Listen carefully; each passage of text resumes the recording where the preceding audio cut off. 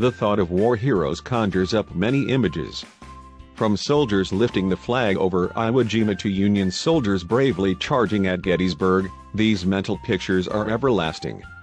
Rarely, if ever, do we think of the animals participating in those same battles in this same rarefied light, though perhaps we should.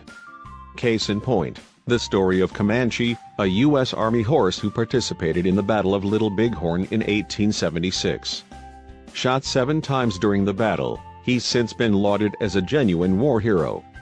His accomplishments are truly amazing.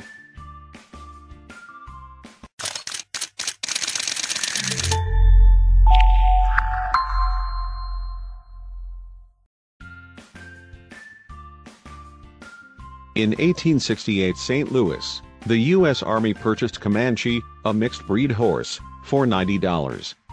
His purpose was to be of service to Captain Miles Keogh, a man and soldier who was previously glorified for his role in the Civil War. Like Captain Keogh, Comanche was regarded for his resilience. In his early days fighting alongside the captain, Comanche was wounded by arrows, though he continued to carry him through battle.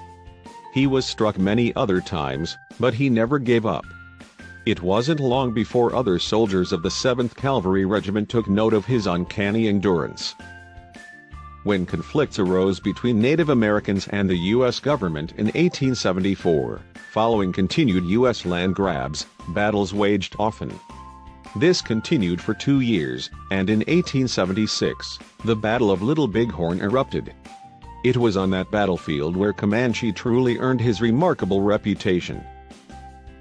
Taking place on June 25, 1876, the Battle of Little Bighorn resulted in one of the bloodiest defeats of the U.S. Army in history. In the process, the Northern Cheyenne, Arapaho, and Lakota tribes defeated the entire 7th Cavalry Regiment. Following the battle, Comanche was found still standing among the hundreds of deceased soldiers, including Captain Keogh, who lay lifeless on the battlefield. The brave horse appeared to be in horrible shape, and he had been greatly wounded during the battle.